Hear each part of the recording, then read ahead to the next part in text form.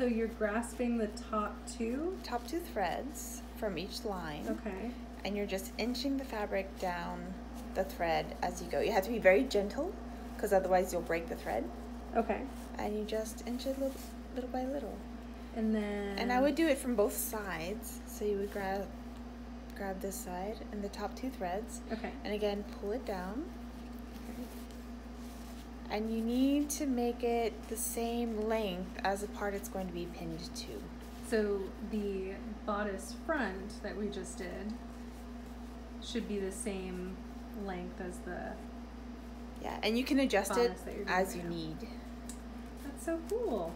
And do you do it to both the top and the bottom? Top and bottom. Okay. And you can make it kind of even as you go. So look at that. Thank you, Miss Perez.